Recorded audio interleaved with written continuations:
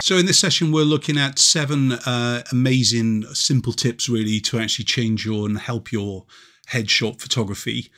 Whether you're just getting going or you're a seasoned pro, headshot photography isn't very difficult, but there are some kind of simple tips and tricks that you can use to really make the subject look a lot better, make your images stand out a lot more, and so on with it. So without delay, let's get into tip 1, which is keep the posing simple. Now, even though for the majority of headshot photography, basically you're photographing above the nipple, so you're basically cropping off through the bust, or with a guy exactly the same. There's going to be times when you're adding more of the torso into the image, especially if you're offering a variety of services in your headshot photography, which include like a portfolio element, whether you're shooting in studio or shooting on location. No matter what, the posing should be kept to a minimum. So as far as the headshot photography is concerned, I would avoid from photographing the shoulder square on.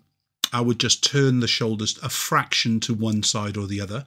With a man, we tend to turn the body towards the light a little, and with a woman, we turn the shoulders away from the light a little. The head comes back into the centralization, of course. As far as things like arms, if we need to kind of shape the body more, obviously crossing the arms, which will be just out of shot if you're doing a pure head and shoulders kind of headshot photography, will basically create more of a bust. If you're popping the arms or the hands behind the back, you'll find that you'll basically stretch the body out wider as well. So be careful what you're doing. Quick tip as far as the hands concerned, if you need to actually get a little bit more of a relaxed element, just pop them into the pockets, leave the thumbs out. So even though they're going to be cropped out in all of the shots and things, yeah, especially if you're just doing the headshot photography, by kind of placing the hands in the pockets, you know what is being done with them, and you can control the kind of the shape of the shoulder drop or the elbow turn in towards the middle. But if you're following the headshot photography on, as I said, for more of a portfolio kind of use, I definitely download our posing app free of charge on the Academy to kind of give you some ideas on how you can kind of ensure that you're going to get good, simple portrait photography that is going to make your client look a lot better. When I use the word simple, I'm not on about the simplicity, anybody sit there, take a shot. I'm on about just a quick animation, refining of the body pose, so you can really make a difference to the client in front of you. Number 2 is always shoot their best side.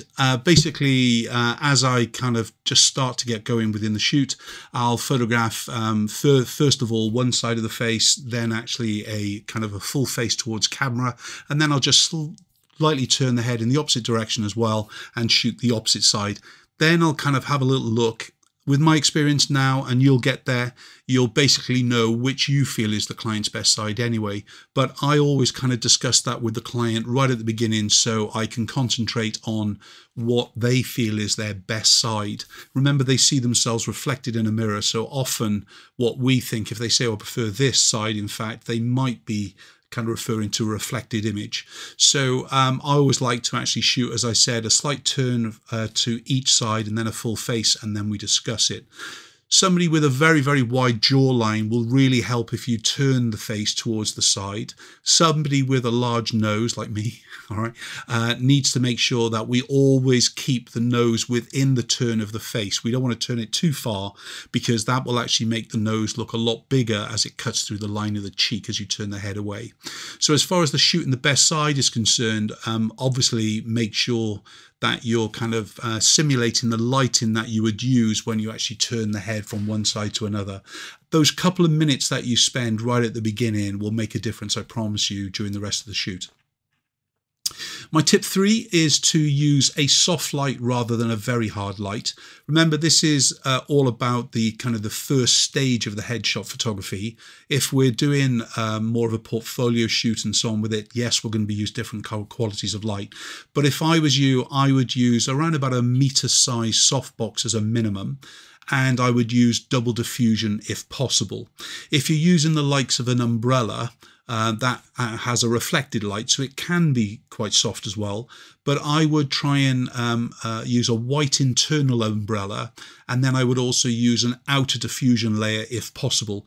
If you haven't got an umbrella box, as it were, so in other words, the umbrella shape, reflected light, but then you haven't got the material on the outside, then you can actually kind of use material from a softbox that you might have, an old one, and you'll be able to actually kind of just pin that with some kind of little grips on the outside of the umbrella, and that'll do the job for you as well. As far as the softbox is concerned, I prefer to use the edge of the light rather than a directional light. The edge of the light, so in other words, the light is kind of coming across the face instead of turned and directly shining onto the face itself. And by using the edge of the light, so as the softbox just in front of them and it's kind of directed straight across, this gives a lovely, lovely quality of light, or almost an extra softness to the light. Plus the reflection of the kind of the far side of the softbox will bounce and fill around on this side. Obviously, we tend to use a reflector underneath the subject as well to just give that extra kind of kick of the light coming underneath the chin. Speaking about chins, again, what we want to do is to make sure where possible, we're either photographing from around about above the eye line. This allows them to kind of pick up their chin anyway, or you get them to kind of just lean forward and stretch forward with the chin.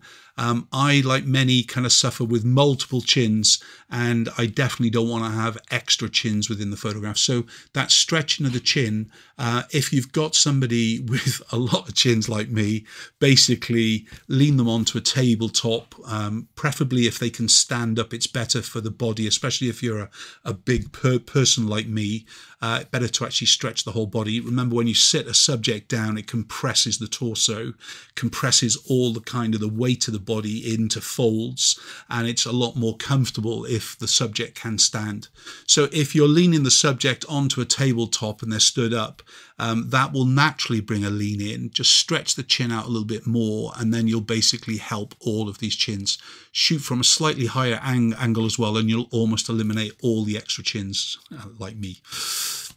Okay, fourth one is create shadow. I mentioned about having the light coming from one side and feathering the light, so in other words going in front of them.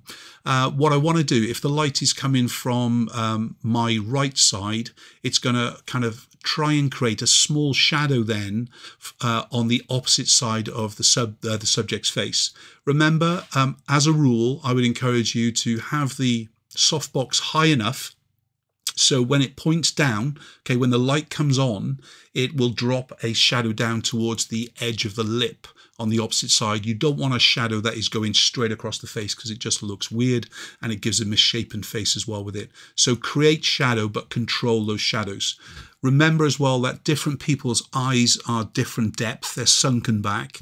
So there are times where the light has got to be a little bit lower to actually kind of get in towards his eyes. But if you follow the stretching the chins technique, you'll usually find that you're lifting the chin a little bit, and any light that is from above will actually go into the sockets of the eyes no matter what. You definitely don't want to end up with a panda eye, a shadowed eye and things really, which can look terrible. I like to separate the subjects. That's my tip 6. And I tend to separate the subject with a separation light and a background light. So as a kind of a main tip, when you're using a separation light onto a background, you want to create the brightest light is between the shoulder blades and not behind the neck or the head, because otherwise you get a very kind of holy style of separation light onto the background, a biblical sense as it were, whereas what we're trying to do is actually just give them a separation. So if you pointed a small light, a speed light, strobe flash, whatever, onto the background, so behind the subject pointing towards the background, basically it will be around about in the middle of the back. Then of course the light is allowed to kind of vignette out, and that's going to give you the kind of the better effect. As far as separation light is concerned, that will kind of come in from either the 1 or the 2 o'clock position. If my light is at the 4 o'clock position high, as it were, then my separation light, I should say my main light, is at the 4 o'clock position, then my separation light will usually be at the 2 o'clock or the 10 o'clock position, coming back towards the subject's head. And I would reduce the light power down compared to the main exposure by around about a stop and a half to 2 stops. Especially when you're working with blonde hair or an oily black hair, you definitely don't want all that white to actually kind of just disappear out. Remember, there is an expression that says the light from behind is twice as bright. So as it hits a reflected surface, it increases its exposure by twice the amount. So a light that was measured at f8 coming from behind would actually, as it hits the subject's skin or hair, increase its luminosity, its brightness by around about 2 stops. But I would always try and separate the subject where possible. And then number 7, fingers crossed, it doesn't go without saying, headshots is all about expression, expression, expression. Now, if you haven't met the client before, if you haven't photographed a client ever before, then you're going to need to get to know that client, and you're going to have to shoot probably a lot more images. I do come from the days of film, which means that, you know, a subject coming in would be like 1 roll of film or 3 rolls of film if we're on 120. On the Hasselblad, or if we're shooting 35mm for the likes of councils or big organizations, then we'd basically just be doing like half a dozen images, choosing the best. With digital, I would make sure that you're running through a variety of expressions no matter what. Even if a client says, look, I really don't like my smile or whatever it is, minimize those images, but try and get that expression through a natural chatter, especially if they're actors and singers. We need to bring character out. If the kind of the headshots are for somebody just getting a job, they've changed position, they're looking for a new job, or could even be for a dating site, then of course, you know, they're looking for something a little bit more full on, front of face, eye to camera contact. Whereas if we're kind of creating a variety of images for an actor, it's probably their manager who's going to be choosing the best photographs anyway. But expression, expression, expression, you've got to shoot variety no matter what. And even though I will always follow my client's lead, I will basically add variety into the shoot no matter what. Hope you've enjoyed those 7 tips. Watch out for some more on the Academy.